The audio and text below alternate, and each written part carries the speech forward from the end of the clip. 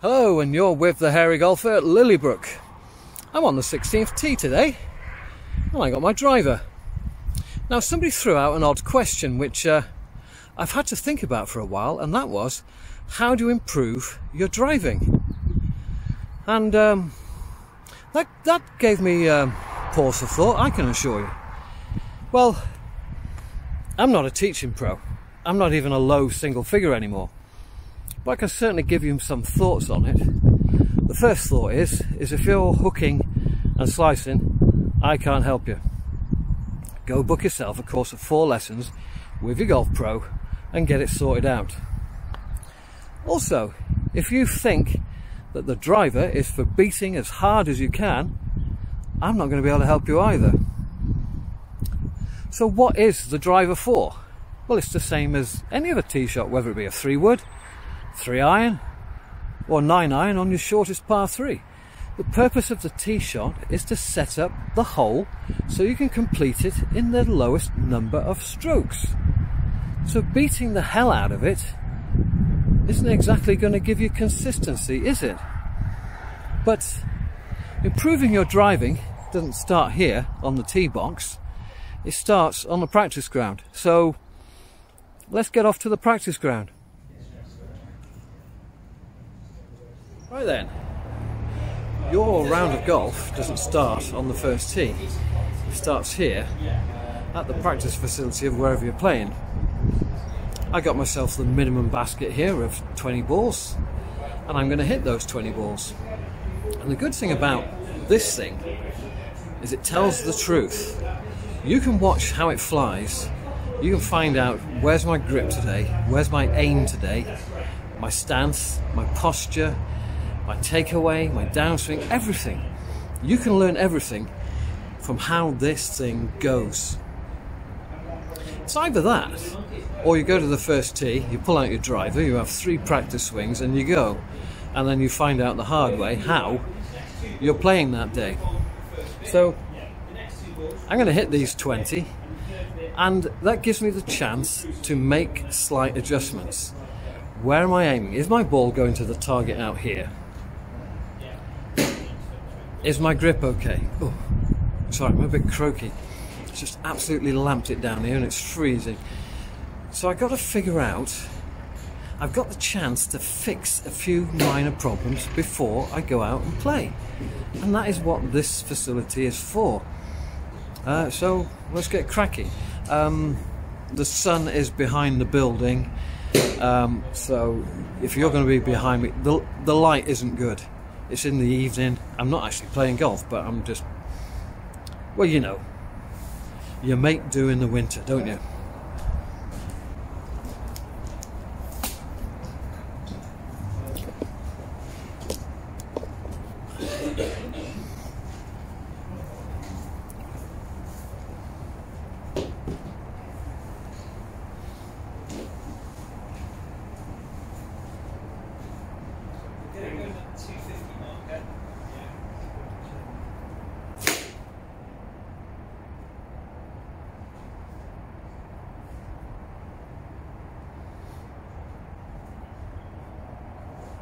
Which would be quite difficult because you've got to go across the mat a little bit with your setup, and it will really drive that left to right move check.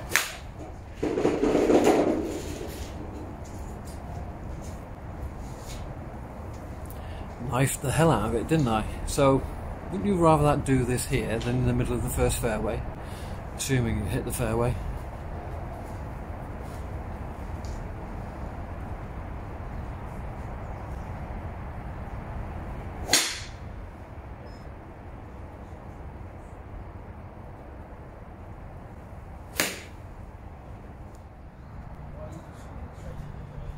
So before you play, you can sort out your issues and you've got a better chance of going to that first tee and hitting a good drive. And that's what it's all about, preparing yourself for golf. Now, before you do this, every week, once a week, you come to the range, you get the 100 basket of balls, whatever it is, and you have 50 or 60 of those with the feet together drill. I can't emphasize enough how the feet together drill will improve your timing. And you do it slowly, slow back, slow down, slow through, and you go through those balls slow, not like a machine gun. You've probably seen that drill a number of times. I'll do a few here, but I'm not going to show you the whole 50 or 60 balls. And then once you're finding this rhythm and this timing, the acceleration at the bottom of the swing, you look at Ernie Els, the Big Easy, the guy hits it miles. Alright, he's a big unit, he's a tall guy, he's got long arms, he's gonna hit it miles. But it's a slow downswing. The acceleration comes from waist high to waist high. And that's what we're trying to achieve in our own little amateur way, is acceleration from waist high to waist high.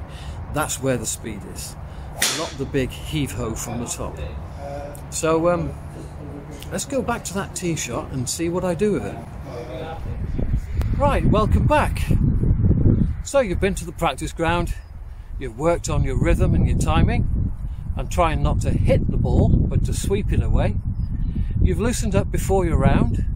So what you do here, and we'll imagine this is the first tee, but it counts for every single tee on the golf course. Now if I come round behind you here, we have got a big tree down the left hand side, and there's heavy rough down there. You don't want to be in there.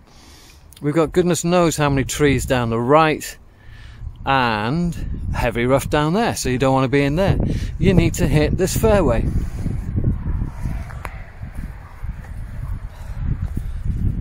So it's important that you get yourself lined up to where you want to go and tell yourself where you want to go.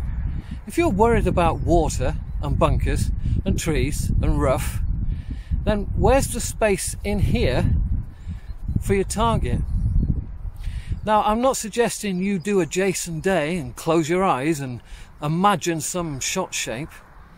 All you got to do is pick a target, think about that target, tell your muscles where you want to go. If you're thinking about trees and water and sand, that's where you're going to go. So I'm going to pick a target in the distance. Actually, let's pick a target. So my target in the distance is going to be just left of that path. There's a willow in the background. So I'm going to aim at that willow. And then I'm going to pick something in front of the tee box to aim over. Then when I get there,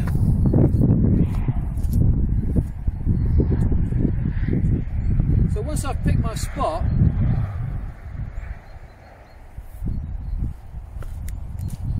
I get myself parallel to it. Now if you hit a fade or a draw, whatever your shape is, then obviously you're not going to aim exactly the same spot as I am. I'm looking to hit it towards that path with a little fade. Now if you look at all my videos, I can assure you that nowhere amongst my videos will you see me trying to hit at the golf ball. This is a chess piece. It's not a ball, it's a chess piece. And you move it around the board. So just remember rhythm, timing, you're not going to hit it, and you think about the damn target. Now I'm going to have to cut this, otherwise the shot tracer takes forever to render when you've got a long video like this. So you got to trust me that I'm only hitting one shot here.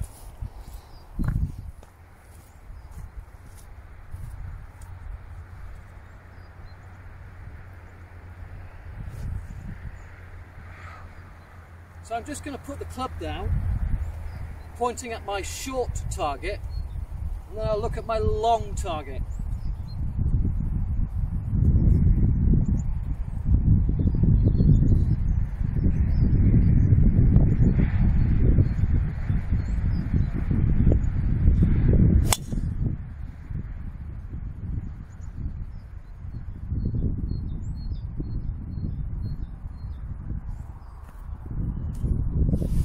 First time, got it first time. There's no hit. It's a slow build up of speed from the top, and the acceleration is at the bottom. If you try and hit from the top, you're never going to hit fairway. You're going to be inconsistent. You're not going to hit 12 fairways around. You're going to hit 7, and you're going to be making doubles. Anyway, I hope that was helpful. Just remember to practice that feet together drill every time you go to the range. 50 balls, feet together, and don't hit the ball. Just sweep it away. Find that timing at the bottom of the swing. Cheerio!